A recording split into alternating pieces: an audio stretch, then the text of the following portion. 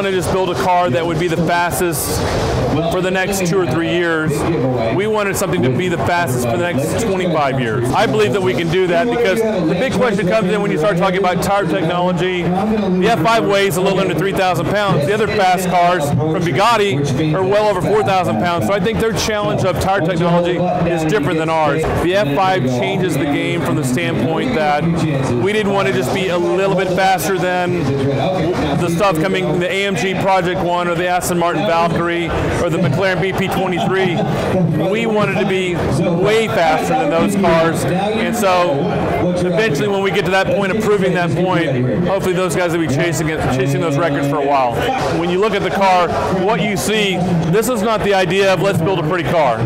I think it's very beautiful, I think it's very elegant while also being very aggressive. The idea of the F5 was to build the fastest.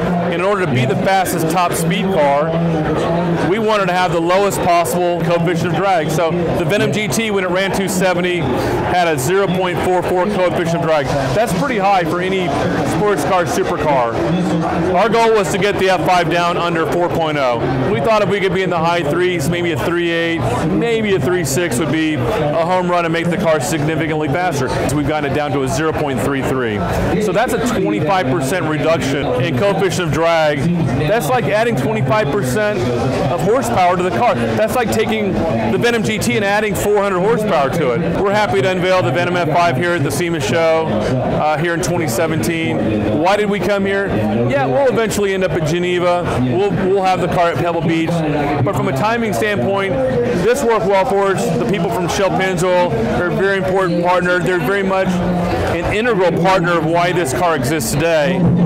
But if you really ask me the reason why are we here today, it's because when I started in the car modification business 26 years ago, somebody from the Silver State race said, hey, you need to come to the SEMA Show. I'm like, what's the SEMA Show? And turned up and saw other guys like me that are making a living, making fast cars go faster. And so as I stand here now and I'm asked that question, I can't think of a better place to share what was my dream with all the other thousands, tens of thousands of automotive dreamers. They're all here.